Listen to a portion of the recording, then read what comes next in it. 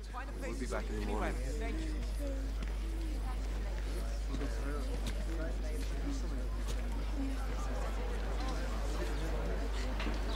What I'm about to say is for Jews as much as Gentiles.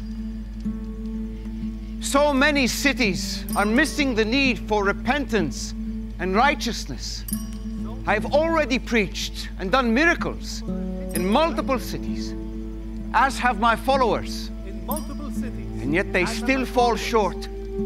So many of you are here listening to me, eager to be drawn closer to God, eager to find peace in your souls. And in doing so, you have more wisdom than most of the religious leaders who refuse to be humble.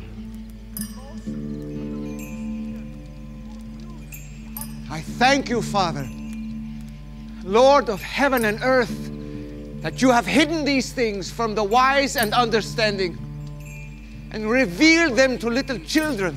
From the wise. Yes, Father, for such was your gracious will. All things have been handed over to me by my Father. And no one knows the Son except the Father. And no one knows the Father except the Son, and anyone to whom the Son chooses to reveal him.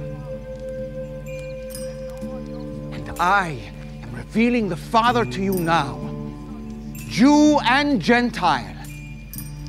What is stirring in your hearts in the middle of such division and unrest is Father God being revealed to you.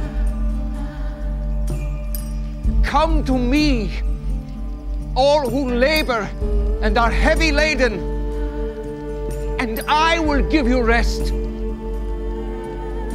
Take my yoke upon you and learn from me, for I am gentle and lowly in heart, and you will find rest for your souls.